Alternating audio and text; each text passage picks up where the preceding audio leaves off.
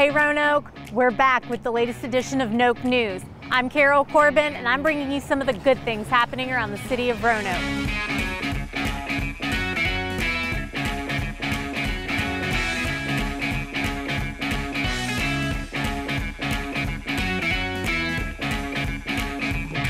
April's almost over, and by the time you see this, the Wasena Bridge is going to be closed.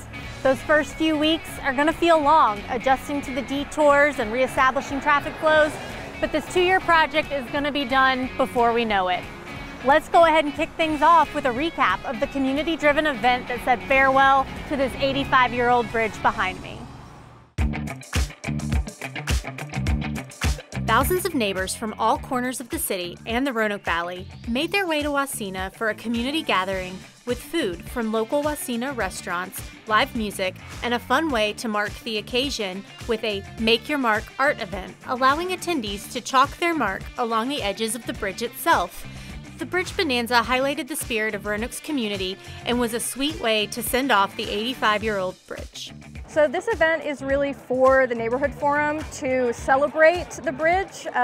They're very much looking forward to when it's over, but it's going to be a rough couple of years. So we wanted to give them something to celebrate and be happy about, in the meantime. So we're trying to highlight some of the businesses that are downtown also, and we've got like a vendor fair set up here. Yeah, all kinds of activities for kids and families. Also on April 13th, the second annual Daisy Art Parade made its way through downtown Roanoke.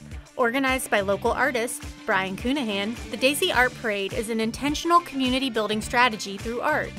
Individual groups called crews donned themed costumes and large puppets, bringing art to life in downtown Roanoke.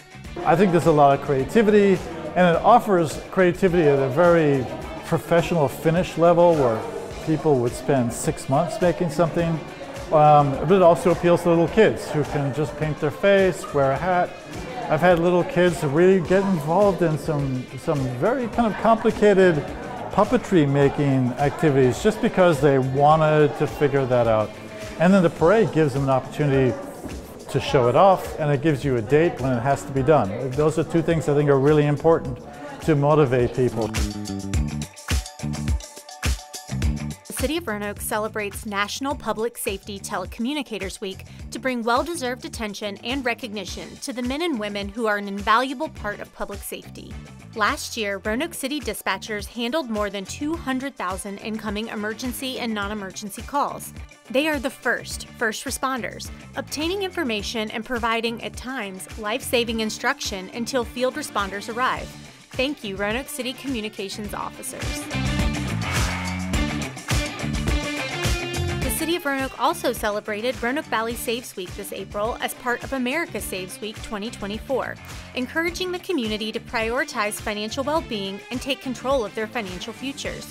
During Roanoke Valley Saves Week, Bank on Roanoke Valley offered residents resources and support, including educational tools, free programs, and financial incentives.